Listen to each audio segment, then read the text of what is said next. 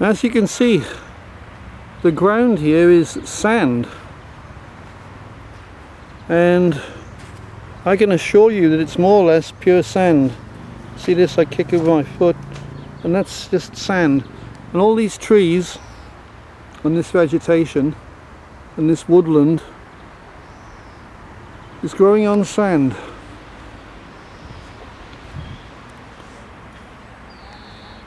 And as you can see, most of the trees here are pine trees,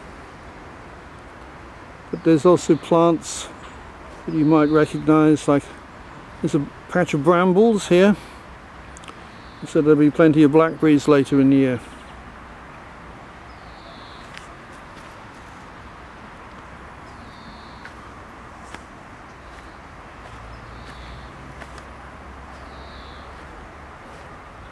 But all of it, as you can see, is growing on sand. They have these sandy footpaths through the forest.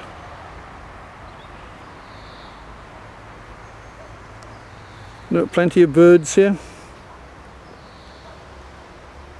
You can probably hear one calling.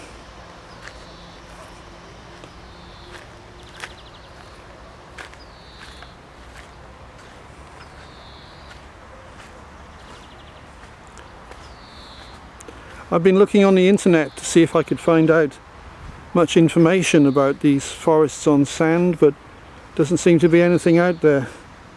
Nobody seems to be very interested. I don't know why, because this is an incredible environment for all sorts of flora and fauna. And back in the spring, earlier this year, it was quite amazing here. There was all sorts of wildflowers in bloom, pinks and yellows and white and blue, Gromwell and catchflies and asphodel.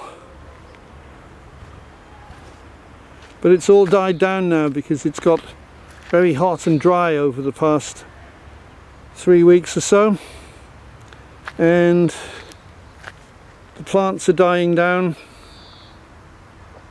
for the year, waiting for the rains to come again in the autumn and winter.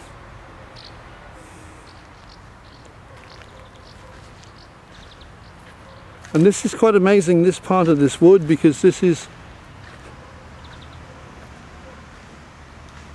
I don't know how to describe it. Basically it's where a stream is carved out this, like a little valley with sandbanks. And I'm going to try and show you the stream along here, or what's left of it, because this stream is all dried up.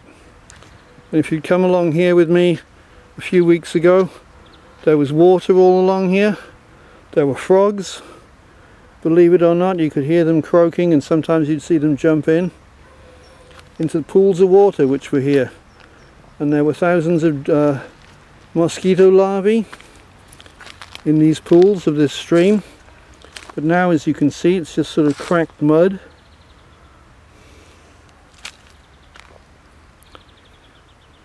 And this here, where my foot is, this was actually watercress. Fresh green watercress, doing very well. Not anymore, all dried up. But it's not all sand, because this here, where my foot is clay. The solid clay, the sort of clay that you could do modelling with. And I suppose that's what holds the water in.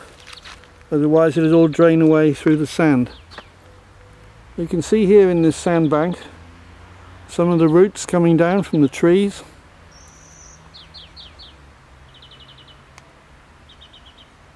And of course people can't resist writing their names and slogans as graffiti in this sandbank.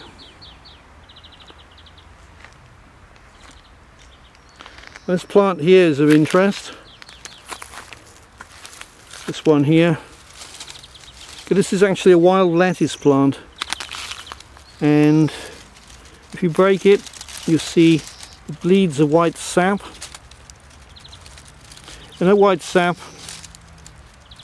can be harvested, and it's called lettuce opium.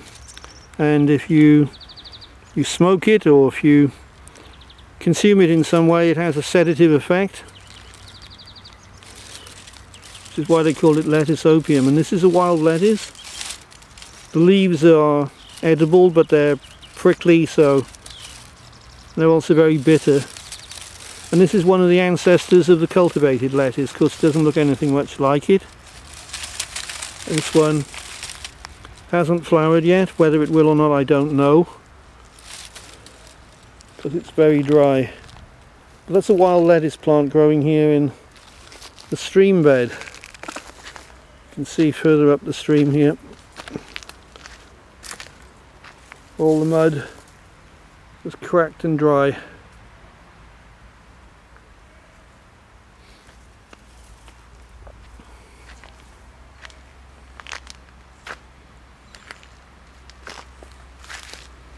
I don't know where the frogs have gone.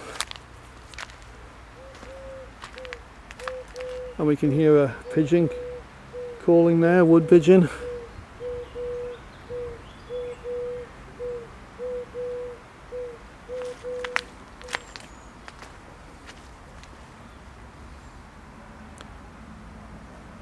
Well, look, someone's carved a head into the sandbank.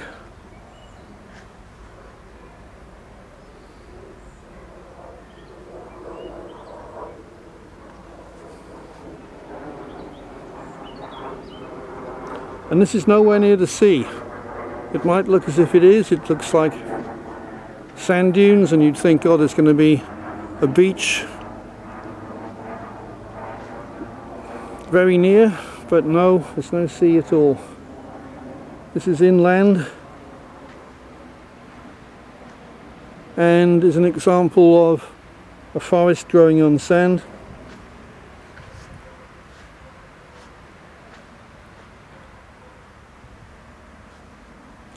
Here in Portugal.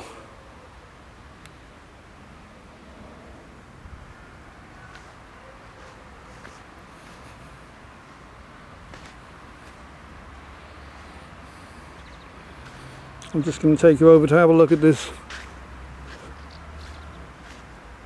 system of roots.